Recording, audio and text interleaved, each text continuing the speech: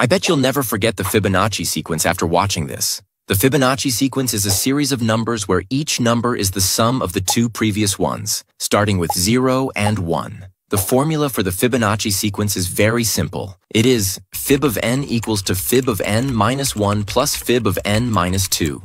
In fib sequence, we have two base conditions, which are fib of 0 equals 0 and fib of 1 equals 1. Okay, that's enough theory. Let's see how to do it in Python. First, we'll take input from the user. We'll write num equals int of input, and inside the brackets, we'll add the text enter the number. Next, we'll set our base conditions by writing a comma b equals 0.1. Then, we'll print the base values using an f string like this.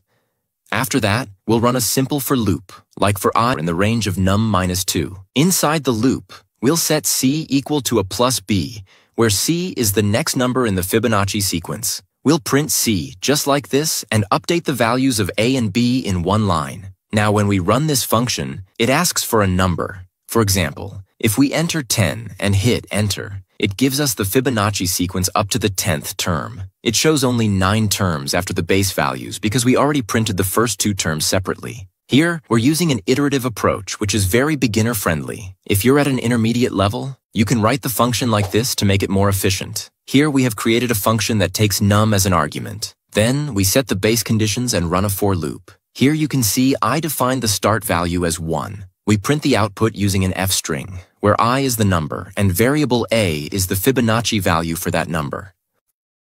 Another way to get the Fibonacci sequence is by using a recursive method. However, it can be very slow with larger numbers.